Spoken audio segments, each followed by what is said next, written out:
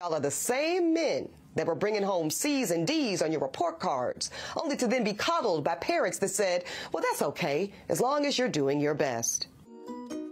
Hello, it's your girl. Meet me in the middle. Yes, today we're going to unwind from the middle with Eboni K. Williams. Yes, honey, justice it is. That's what I'm talking about.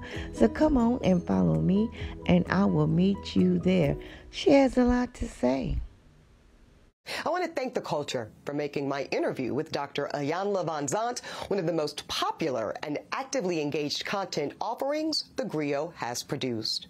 So before I tell you my thoughts, let's replay the clip that had some of y'all deep into your feelings. I do want you to speak, Iyanla, to how women need to,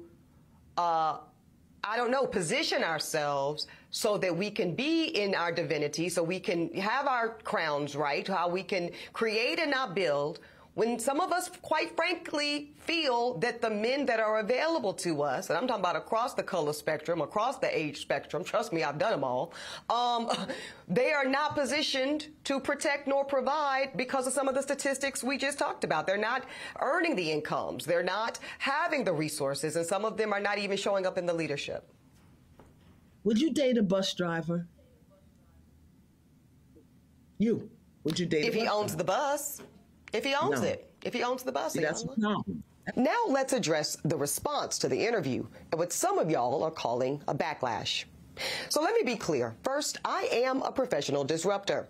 So backlash is my business. And I will always take it on the chin for the sake of advancing the work, conversation, or movement. So know that I am completely unfazed by the onslaught of nasty comments, wishing me a sad, lonely, bitter existence until my untimely death. Now, that is some weird energy to be wishing onto a black woman, especially one who has dedicated her life to the liberation of black folk. But, whatever, I guess, go off. See, I wanted to talk about how do we close the gap between black women who do show up in a so-called masculine posture, those of us that are providing and building and protecting due to circumstances that we might feel make us feel that if we don't do it for ourselves, we will have to go without the resources and protections we need to feel safe in this world. But Dr. Iyanla went in a different direction. She asked me a personal question. And y'all know I have been extremely transparent about the fact that my life choices and my chosen lifestyle are far outside of the norm.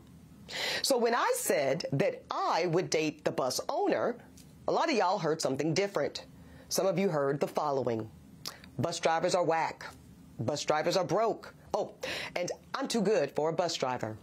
The only thing is, y'all made that part up. See, I said what I said.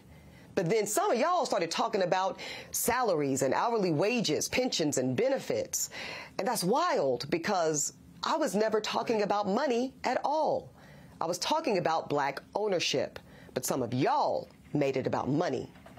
I'm talking about ownership, black enterprise and entrepreneurship, because really I am talking about black liberation.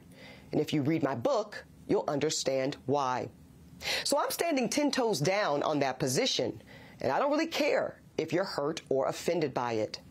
And since some of y'all are already big mad, let me go ahead and make you incensed. So out of the 50,000 plus comments posted on social, I only saw a handful that even considered the possibility of a bus owner being a more aspirational position and recognizing that I am actually speaking and pouring into the ascension of black men when I said what I said.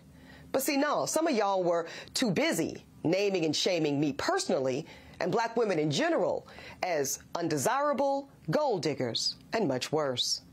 Now, I suspect that some of y'all are the same men that were bringing home C's and D's on your report cards, only to then be coddled by parents that said, well, that's okay, as long as you're doing your best. Well, listen, I love and believe in the excellence of black men. So no, my dear, C's and D's or any other form of mediocrity is not okay. No, I will not create a soft place for you or anybody that I love to fall comfortably into the bigotry of low expectations.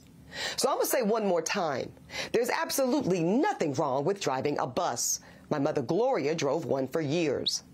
But could it be that Black America has been sold a narrative of average, regular, and typical being good enough for us?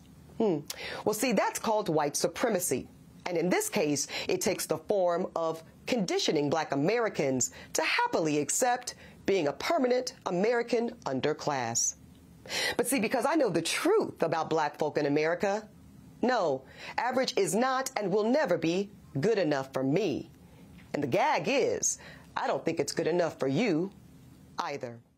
Hello, thanks for meeting your girl in the middle. Yes, honey. Didn't she have a lot to say? And I think she did it in a very professional manner. You know, it's her side and their side, and then it's the truth. But if you will, hit that like button, hit that subscribe button, hit that notification bell. Did I say hit that notification bell? Beat that notification bell and make those awesome comments. Until next time, thanks for watching.